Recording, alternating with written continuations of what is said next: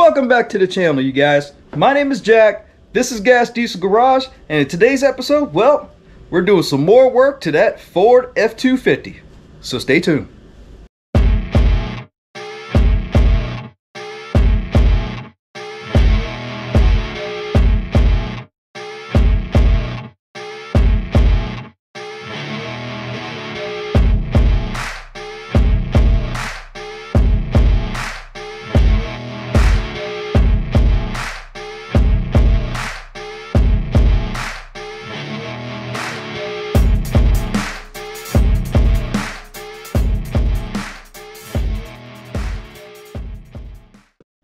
Now, if you guys recall from the last episode, we took the injectors and we technically rebuilt them. We put fresh new filters in them, the seals and the cups, and cleaned them on up. So we're just gonna have to install them now. As you see, here's my 8 injectors. Look how clean they look. Like I said, the filter, the cups, and both seals. Now, there's a little trick that I use to make sure that I do not pinch these seals or O-rings when they go back in, because if you pinch them, you're going to cause a leak. High pressure fuel will be leaking all over your engine. That's not good. So what I do is I like to grease the seals up, and what I use is dielectric grease right there. Now, people are probably typing in the comments right now like, why in the hell are you using dielectric grease on injectors when it's made for electrical stuff? It's the same principle. Put grease on a rubber seal so it doesn't leak, or goes in good. Well, yeah, goes in good. Anyways, let's just get started. Okay, just get yourself a little bit of this, just a little bit, and you're just gonna lightly coat them.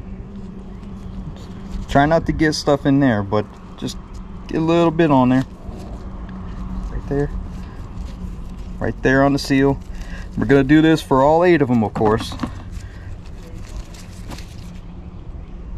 There we go.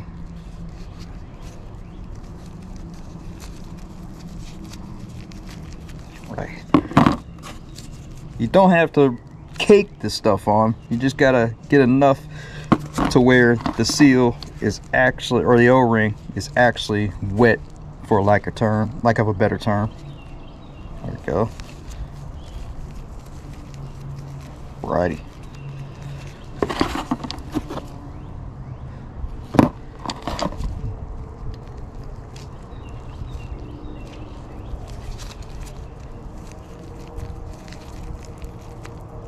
Okay.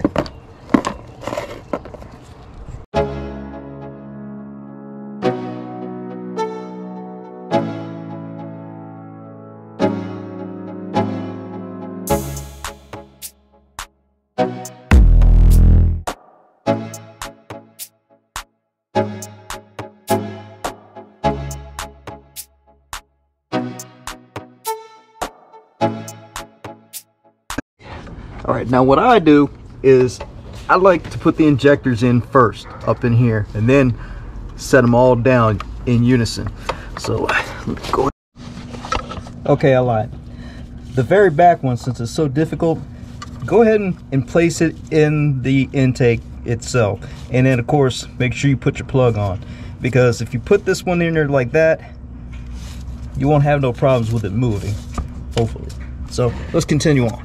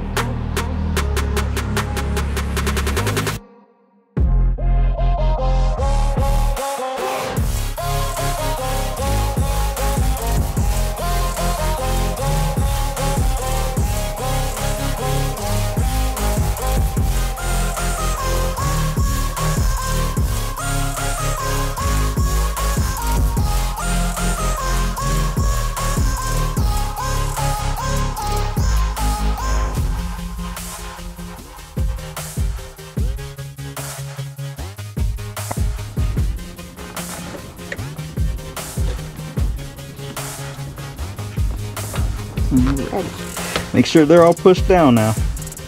You don't want to have any leaks.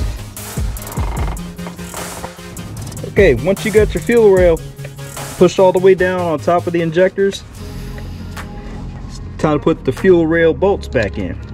One in the front, and you got one in the rear. Right there.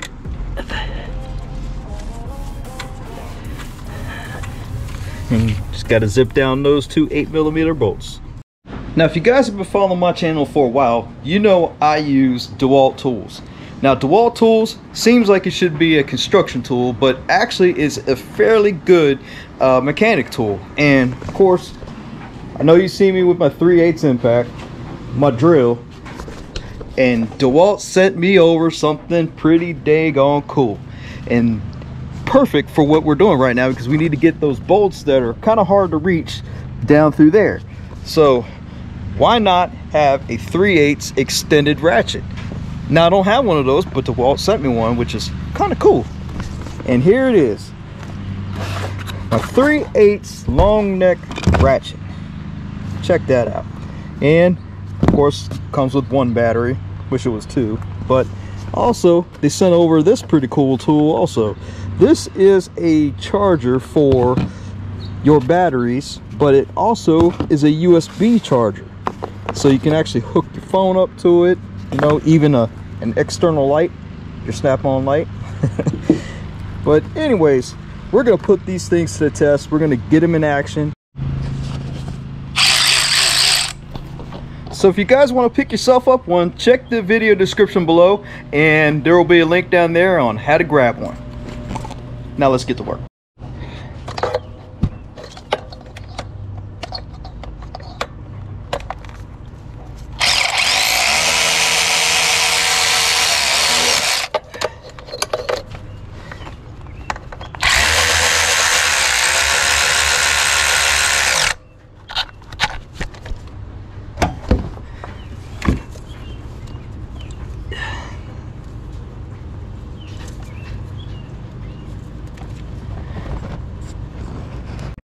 And since we're almost done with this, the driver's side, might as well put this bracket back on.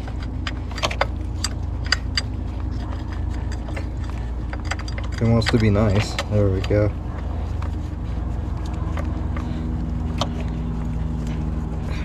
Okay. Right. See if my ratchet can fit in there. Yes, it does. Right.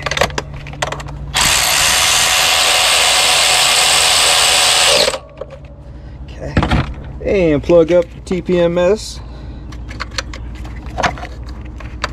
Alright. Okay, everything looks all copacetic here. Now let's switch over to the passenger side and put those injectors in and get that cinched down so we can start this puppy up.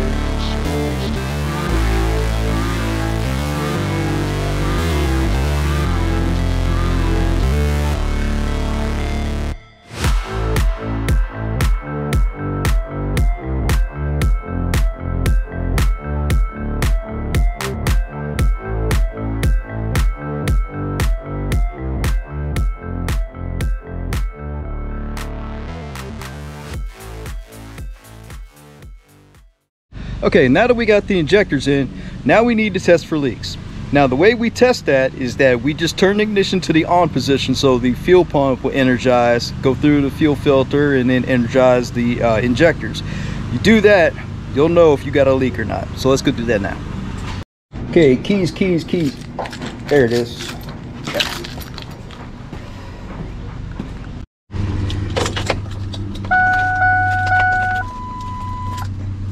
Okay, it's on. Fuel pump energizing.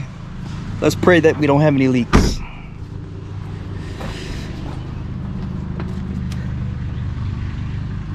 Okay, so far so good. Let's see if it starts up.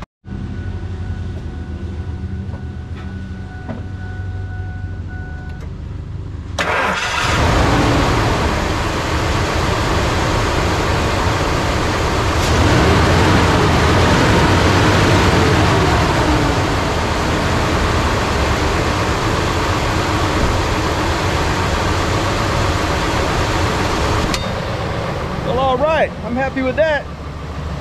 Hit on the first time. Usually it takes a while for it to crank and crank and crank, so you know the fuel injectors will all fire at the same time, but I'm pretty happy with that. Well, for a 100,000 mile engine, it's got new spark plugs, new ignition coils, and rebuilt injectors and cleaned injectors, I might add. And I believe it sounds pretty good. Hopefully it runs pretty good, which I think it will. But this build, or restoration, however you want to call it, is far from over, because if you guys remember in the first episode of this build, I have to put a catalytic converter in it because it got stolen. And then some jackleg mechanic decided to put a straight pipe in it instead of putting the catalytic converter in it. So let me show you that. This is going to be for next episode though, but I'll show you what we're in store for. You see right there, that straight pipe? Well, it's supposed to have a catalytic converter, and we got one right there. So we get to weld one on up in the next episode. So until then, please like, subscribe, and pick up some merch. Help spread the word of Gas Diesel Garage all over the world. So until next time, see you next time. Peace.